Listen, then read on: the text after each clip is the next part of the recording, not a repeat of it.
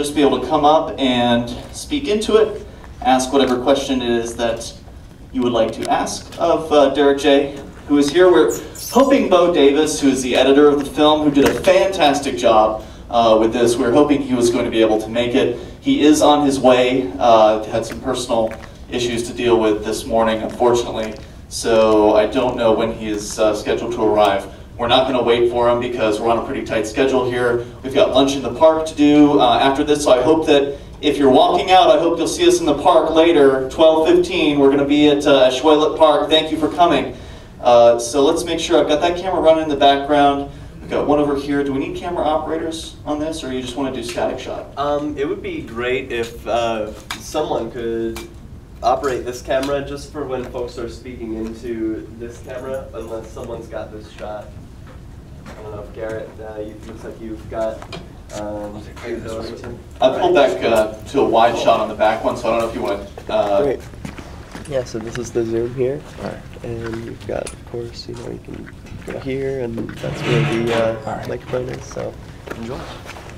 Thanks, I don't know if you want to readjust the shot in the back, but I had to pull back. I just pulled back to a wide shot. Sure, sure. I'm just going to change the camera angle.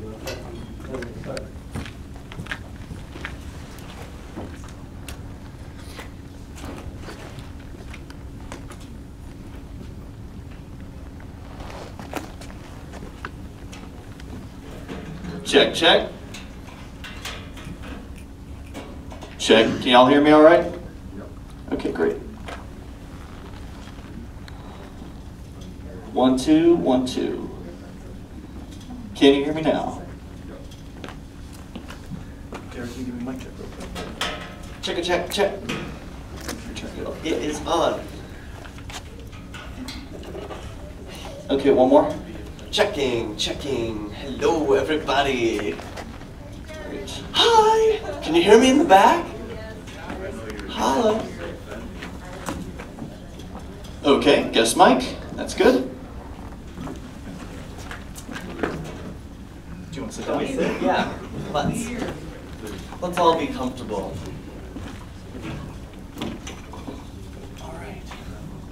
So, again, thank you again for everybody for coming out bright and early this morning here to the Keene Cinemas, and thanks to Keene Cinemas for having this event here, which was fantastic. They did a great job.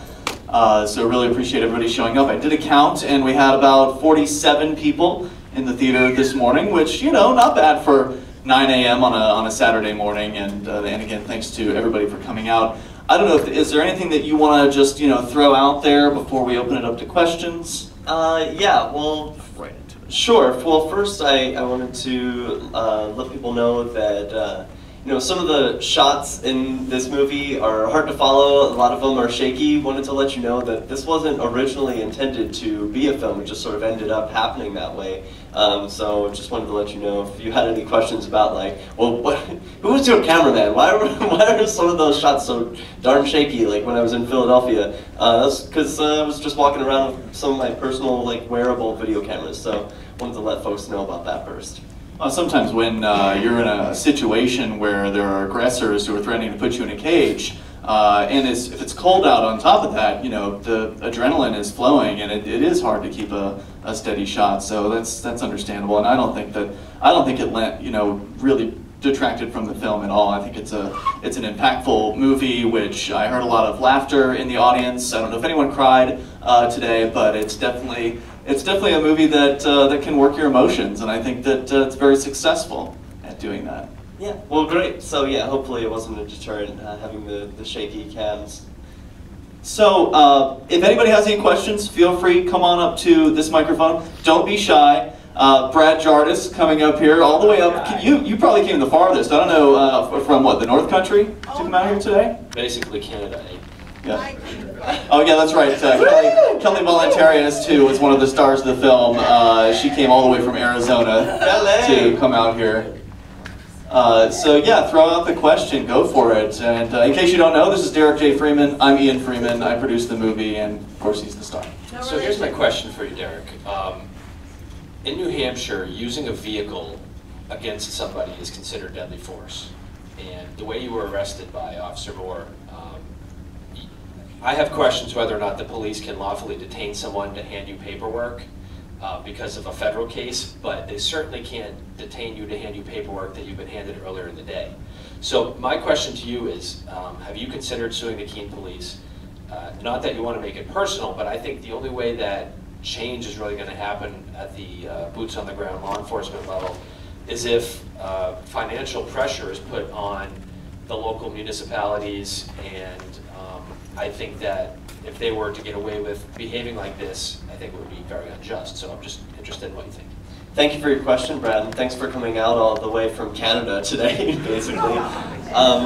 Yeah, that's a great question, and it's a question I get a lot. I hope everyone was able to hear it. Basically, it was, why have I considered suing individuals or the Keene Police Department for the way in which I was detained, at least during the Moore arrest, at the end where I was riding my bicycle there. And the short answer is yes. Yes, I've considered suing them, because of course I feel like I was wronged and assaulted. I even said that on video, you know, while it was happening. You just assaulted me. And I don't think it would be inappropriate, because of course people respond to incentives, and if I am just, you know, part of me wants to just turn the other cheek and say, okay, I'm going to be the better person here, take the moral high ground, and just say what you did was wrong, and I can just forgive you and move on. But if the Keene police keep aggressing against people, I really feel like something has to be done to let them know that peaceful people are going to take it, and that there are going to be peaceful consequences. A lot of lawyers have emailed me, and after they see the film, and they say, you know, like, you really have to do something. So yeah, that's something I'm considering, but I don't know step one, you know. Maybe Brad could move to Keene and help us with that process. That would be awesome, Brad. How about it? So yeah, if anyone knows anything about how, I don't know step one, honestly, about filing paperwork or doing whatever it needs to be done to sue somebody. That's just not my bag. But if someone is more knowledgeable in that area, yeah, email me at derekjfreeman@gmail.com. Lauren Canario. Woo! Well, to your credit, Derek, that you don't know anything about suing people. Very good. I was impressed with how you always brought out the message of peace and nonviolence, and asked everyone else to participate in the peacefulness. And I think that's great. And I was wondering, my question is that you're going to be on your exile tour soon, and you're probably thinking about all the details about that. I was wondering about after the exile. Are you still thinking of coming back to Keene? Oh yes, thank you for the question, Lauren. Yes, I will be back in Keene. There is no question in my mind. I came here and, you know, I was inspired by the videos of freedom activists like yourself, Lauren. You know, seeing those videos is so inspiring, and so I definitely had to move here. I still feel the same way about Keene. I absolutely love it. I love the community here. It's unparalleled in anything that I've experienced before, and I feel unsafe right now. It stinks that I feel like I have to leave this area that I love so dearly, because I'm in constant fear that the Keene police are going to come and aggress against me again, and they could aggress for any reason. Those of us who have had interactions with law enforcement know that they do whatever they want, and they ask questions later, and so you know, that's a dangerous position for someone to be in who has a suspended sentence of, you know, 3 years in jail. So I'm not going to do that. I'm going to stay away for a little while, and then I will be back in New Hampshire, no question. Thanks, Lauren. We have Kelly Voluntarius, who was in the film and was arrested with Derek and I at the courthouse arrest. In fact, Kelly and I, just as an aside, will be having a trial on Monday morning at 10 a.m. at Keene District Court. So if you're in town, feel free to stop in and see us there. Kelly. Yes. Hey, Derek. Get close on that mic, please, so our listeners at home can hear you. Okay, check, check. So I've been a little bit out of the loop back in Arizona, so I was wondering what the schedule for your exile tour is. Oh, well, thanks for asking. Yeah, the schedule for the exile tour, it began August 18th.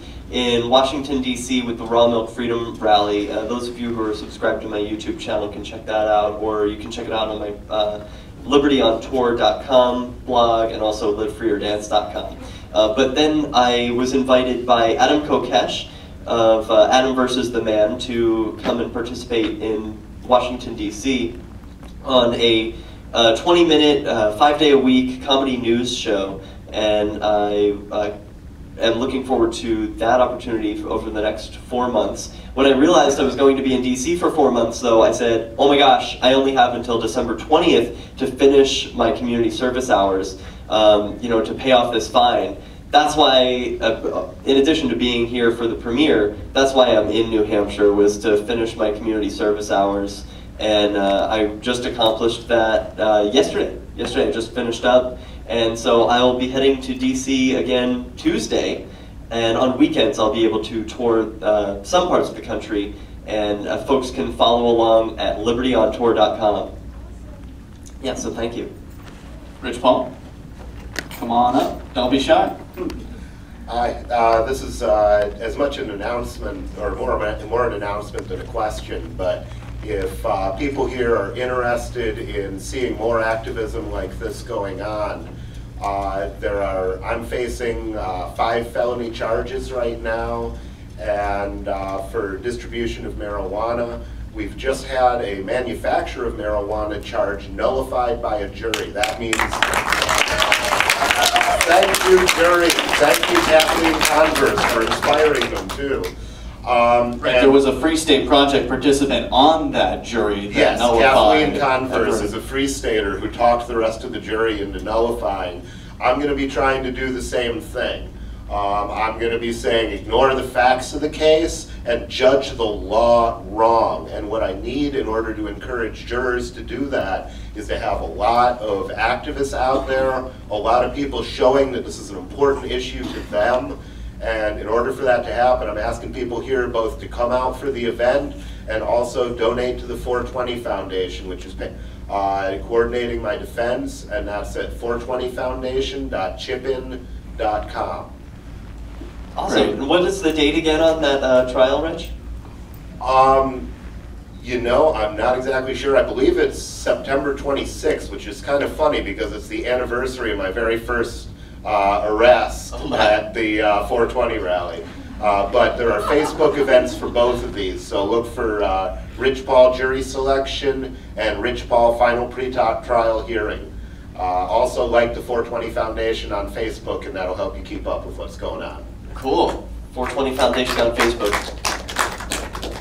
So I have a question for you, Derek, while we wait for someone else. I don't know if Michelle Seven was going to come up here. She looked like she was. You can come up now if you want. Yeah, please don't hold back. Just form a line. If there are that many questions. Go ahead, Michelle Seven. Hi. So I have 2 questions. One, in what ways do you feel as though your activism created greater freedom for more people than just yourself, maybe? And 2, what do you say to people who, whether within this community or outside this community, who are going to be watching your video, who might say, I don't know, not be critical necessarily, but think you guys are dealing with first world problems. You are talking about wanting to smoke pot in Central Square when in Sudan, 8-year-old children are being required to club their mothers to death or cut off their father's hands in front of them, which is clearly, much greater crime than being restricted from smoking weed in Central Square. So what do you say to those people? And then the first question was, how do you feel that your activism has increased liberty and freedom for more than just yourself? Beautiful. Thank you so much for your questions, Michelle Seven, and another one of the featured participants in the film. So the 2 questions. The first one was, how has my activism enhanced the freedoms of others? And my answer to that is that freedom is always within. Freedom's always inside of you. So there's nothing that I could do to give you more freedom because it's always inside of you. But the things that I think I've done is remind people what they already know, that they do have the freedom to act as they see fit and to act on their conscience. And I think it's encouraging for others to see people acting free. So that's, answered the first question for you, Michelle, and said, you know, I haven't enhanced freedom for others. They can only do it for themselves. And so hopefully by watching the film or by seeing that people are acting free, then they will be inspired to do the same. And the second, remind me, it was about... First world problems. Oh yeah, first world problems. Sure, well, you know, I'm from the first world. So these are the types of problems that I tackle. It wouldn't feel right for me to pull a George Clooney and go to Sudan and, like, sure, I care about human problems everywhere, but those aren't the things that I interact with. I feel like it's important to handle the issues that are relevant to my life. And well, we can have the biggest effect on the area in which we live. And you know, I've come up against this objection as well. Well, why don't you guys care more about people around the world? It's not that I don't care about those people, it's that I can only affect my little corner of it, and I want to do everything I can to help the people that are in my little corner of the world. And to say that you know, the first world doesn't have legitimate problems is not fair, because you know, we're dealing with issues like drug prohibition, where people are having their lives destroyed on a regular basis. They're being put in cages, they're being separated from their families, they're being taken away from their jobs, and in some cases killed because of drug prohibition. So to minimize that is really insulting to those, you know, 1.5 million people who had their lives destroyed or disturbed significantly just within the last year. And so I don't think it's fair to you know, to say that people around the world, you know, their problems are more important than the problems that we're having here. So we can only focus on so much. Bo Davis just walked in, so I'm glad that we can have him join us. There is a third chair out there. If somebody wants to grab that other folding chair right outside of the table, that little card table out there, that way Bo can have a seat up here. If somebody can handle that, that'd be great. There is a third microphone, I think, down there on the ground. Bo Davis is the editor of this film, and he did this for pennies. He, you know, is a professional. Bo went to college in Florida. Was it Fort Myers? Which college did you go to? Art Institute of Fort Lauderdale. Art Institute of Fort Lauderdale, and so he's professionally trained at this editing thing, and he did an absolutely splendid job, and did it for next to zero. I mean, it was a little bit more than zero, but not much. The total budget of this whole film, including the equipment that we used to do the editing, it was $2,000. So Bo, thank you for putting countless hours into making this fantastic presentation that it is. Well, not a problem. I really appreciate like everything. Close. Oh, just talk real close. All right, okay, thanks. no, and Derek had done all, you know, shot all this video and done all this activism and everything for the year that he was here, and it was a really awesome experience to be able to cut all this stuff together and tie this story up. So I really appreciated every little bit of intricacy you've put into your life and documenting it and just creating this wonderful experience to share. Well, yeah, then thanks for putting it all together, Bo. So we still have time for more questions. Allie Havens. I have a question for Derek and Bo. My question to Derek is, I think everyone's sort of wondering, how did you remain so positive throughout all of this? Like, do you have tips or techniques for getting through these types of things? And my question to Bo is, where do you see this film going? Sure. Thank you for your question, Allie. How did I stay so positive throughout these events and continuing, you know, throughout jail and onward? I think having an attitude of positivity takes practice and focus. I've heard the example that our minds are like gardens, and if one isn't constantly weeding the garden, then weeds are going to just naturally grow, and a negative attitude can sort of just take over. I found that to be true in my life, and so my tips that you asked for are just to be mindful of where you are, what you're doing, and that this too shall pass. So when there are bad things happening, like I said, I was really scared when I was going into jail, but it sure did pass. Here I am out of jail now, so everything's fine, and just remembering that everything's okay. You know, if I can add to that a little bit, I feel like you kind of have to almost observe your mind to some extent. And when those negative weeds, if you will, come up, you have to pluck them. And mentally, you know, that means shifting away from the negative thoughts that might be coming in and choosing positive ones instead. And for me, that's been really effective over time. And it is something that takes practice. And as far as where I see the movie going, honestly, I anticipated the amount of coverage it was going to get on the internet, and I really saw, like, it's funny looking at it now. I see like 20,000 hits on there, and it's really exciting, you know. Like, and then to see this many people out here for the premiere, it's really a wonderful thing. I think it's only going to get bigger, and I see producing more of these types of films. Honestly, I think there ought to be a prequel and a sequel to this thing. So, I think it's going to go big, and a lot of people are going to be inspired by the activism that's happened here. Yeah, absolutely. I like the idea of the sequel, and one of the reasons why I registered victimlesscrimespree.com instead of Derek J's victimlesscrimespree.com, besides it being shorter and easier to remember, is that, you know, there's no reason why we couldn't have Rich Paul's Victimless Crime Spree, or, you know, whoever else might be the next civil disobedience star, if you will. So who knows? Well, we don't know what's going to come in the future for this, but at least as far as other films are concerned. But as far as Derek J's Victimless Crime Spree is concerned, I'm proud to announce that yesterday I signed the agreement for the DVD. So it's coming to DVD. That'll be happening later this year, because, you know, it's old media, so it takes time to make these things happen. You know, Bo is going to be working. He actually just put the finishing touches on the director's cut, which is a little bit different. You know, we trimmed a few scenes back and we added a few scenes in. Let's see, there's new music in the director's cut, so it's going to be a completely new soundtrack.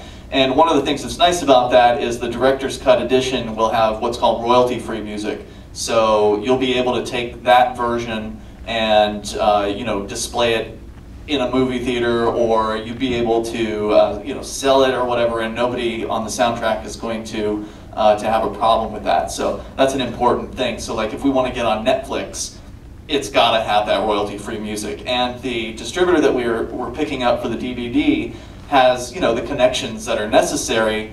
I can't say for sure we're going to make it on Netflix at this point, but it becomes more possible. Like that we actually have an actual disc that can be sent to them. That's important. Amazon, I believe, will be carrying the product, so we'll know more as we get closer to the release date, which should be sometime in January of 2013 for the director's cut on DVD. And of course, you know, like any good DVD, we'll put the activism scenes that were long, obviously, much longer than what you saw in the film. We're going to try to put as many of those on the disc as possible. If this interview here turns out decent, I don't know about the lighting situation, but if it turns out all right, we'll put that on the disc. And we are, after this today, after the lunch in the park, by the way, hopefully you'll join us for that, the three of us are going to go and record a commentary track for the film. So that's, you know, it's kind of the fun DVD things that some people like to see. We're going to have all that. So, if there are any other questions, I think we may see somebody in the back there who does. That's excellent. Come right on up, and then we'll just wrap this up after any other questions that y'all might have. And I believe was it Greg, if I'm recalling correctly? Feel free to tilt that mic up towards you there, since you're pretty tall. Thank you. I really like the part with the thanks but no tanks part. I was wondering if you could go through that sequence of events of how you got that to work well, and how someone could use that as a kind of a template to do activism in their area. Okay, well, yeah, thanks Greg, for the question. And it was about how did thanksbutnotanks.com come about. I imagine, like, how was it a successful campaign? Right. Well, I don't know how I initially heard about the tank coming to town. Does anyone, I mean, I'm sure with an audience like this, someone remembers how the first news of it came about. I guess it was through Clarky, who heard that his dad had said no. He had been the only no vote against the tank. And it started with that and a petition that he ran where he got 400 signatures plus signed from members of the community. Right? It was one of those things that all happened, but it's such a big, the Thanks But No Tanks campaign is such a, it's so wide in scope. It's hard to say that, you know, there wasn't one person orchestrating that and saying, well, you go do this and then you go do that. It was kind of like the premiere of this film where we put it out there that this was going to happen, and then I didn't tell Garrett Ian to go out and start chalking, or Daryl to go out and chalk on the sidewalks in downtown Keene to advertise this film happening. So the same thing with Thanks But No Tanks is that what we have, and one of the strengths of this movement is the Liberty Movement in New Hampshire, is that it's decentralized. So yes, we're all combining our efforts in one geographic location, but nobody's in charge. So everybody just does what they think is most effective. So Clarky, did the petition, and a bunch of people went out, including myself. We went out and we got those petition signatures. There were flyers that were printed up. Jason Talley came up with thanksbutnotanks.com. And there was media being produced in various different aspects, going out to various different delivery methods, from YouTube to Free Keene TV. And it's just, you can't even really put your thumb on any one thing or one person that did it. And of course, ultimately, they got the tank anyway. But there was a lot of outreach and a lot of, I think the success of the Thanks But No Tanks campaign was that most people agreed with it. The supermajority of people in town, something like 80–90% of people in Keene, were on board. So whether they're left or right or neither, a lot of folks were on board with the idea of rejecting that. So there's no one answer to that question. Well, yeah, I see it. It was. You mentioned there were so many different facets, so many parts going into that campaign. That really is like the beauty of it, is the fact that it wasn't none of us really felt alone in our efforts. We really, even though they got the tank or whatever, I think we set a precedent in the town. Well, not a precedent in the town, but also a precedent nationwide. Sure. In that Keene was the very first place that Lenco, the company that manufactures these tanks, that Lenco had ever had any kind of pushback. No one anywhere else besides Keene ever had any kind of organized, in any fashion, opposition to this thing. And they even brought their head salesman into one of those city council meetings to where he could, try to keep the sale, basically, because they were nervous they were going to lose the sale. And the head salesman told me they'd never experienced anything like what happened here. And I know that wouldn't have been possible without some of the great folks that are in this audience tonight, or today. It's the morning still.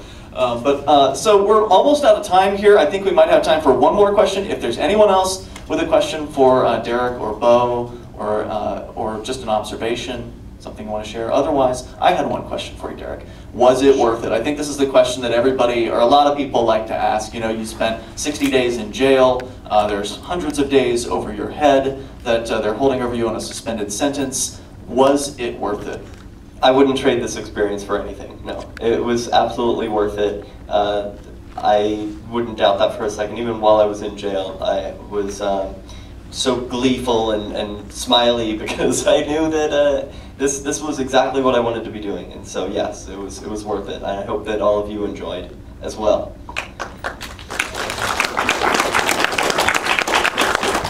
All right, so we're going to clean things up. Remember, as you're getting up, there's that wire going down the aisle, so be very mindful of that. Schwelet Park. If you don't know where it is, it's right on the corner of Island Street and West Street here in Keene, just down the road, just a short bit. Daryl, I believe you've got sandwiches, chips, $3 bag lunch. $3 for a bag lunch. Sandwich, chips, and drink, or bring your own if you don't like that. But it sounds great. What kind of sandwiches? There's bologna and cheese, and if you do not like meat, if you're one of those vegetarian people, I have Nutella sandwiches. Awesome.